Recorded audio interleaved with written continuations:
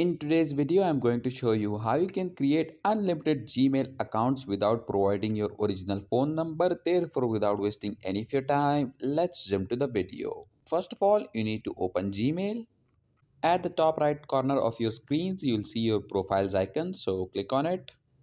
As you can see that by following this method, I have already created a lot of accounts. So scroll down and click on this add another account option. Click on Google. Click on this create account option. Select for myself.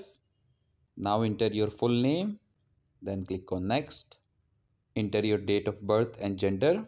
Click on next. Now click on this option create your own Gmail address. Now what you need to do is to go to the Play Store, and from the Play Store you need to download this application called InstaDoubleDR. Once the application is downloaded and installed, open it. Click on this first option that says create an address automatically, and then click on copy email address. Once the email address is copied, go back to Gmail and paste the new email address right here. Now what you need to do is to remove everything after this @ including the @ itself. Click on next. Now create a strong password for your Gmail account. Click on next.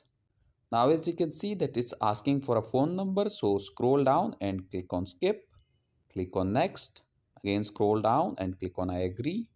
And that's it. Your Gmail account is now created. So that was it for this video, and I'll see you guys in the next one.